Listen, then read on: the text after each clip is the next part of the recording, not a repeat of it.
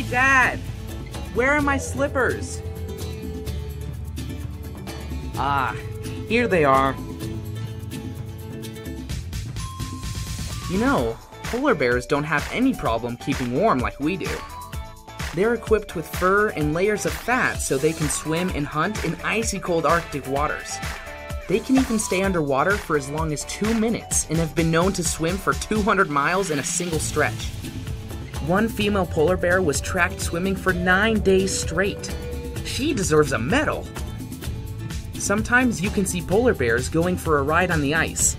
As they float along, they can smell their prey, seals, that are swimming beneath. It's funny because we think of polar bears as being white, but their fur is actually transparent. How cool is that? They totally blend into their surroundings. Oh, and did you know that polar bears have belly buttons? I wonder if they get lint trapped in there too. But because of global warming, more and more of the Arctic ice is starting to melt, and polar bears may disappear along with it. Right now, there are about 25,000 polar bears living in the Arctic region. Researchers predict that in 50 years, 2/3 of them will be gone. Not just because of global warming, but also because of oil drilling, pollution, and hunting.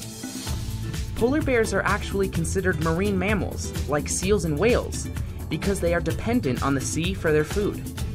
They're a crucial part of the Arctic ecosystem. The health of their population indicates the health of the entire ecosystem, good or bad. Many of the 21,000 species who live in the Arctic would be affected by the loss of the polar bear. But the good news is that we can do things, like right this minute, that will help save the polar bears in a very real way. You don't even need to leave your house to do it. Saving energy and protecting the environment can help slow down and maybe even stop global warming.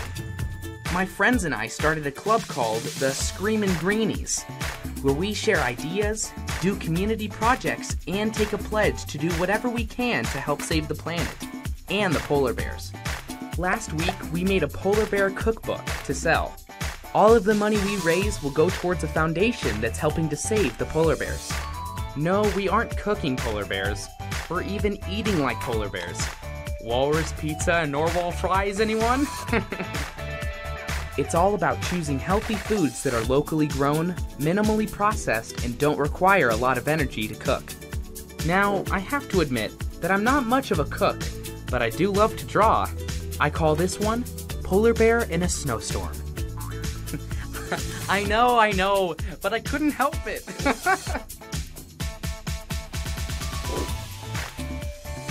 Mission Animal Rescue books are available wherever books are sold.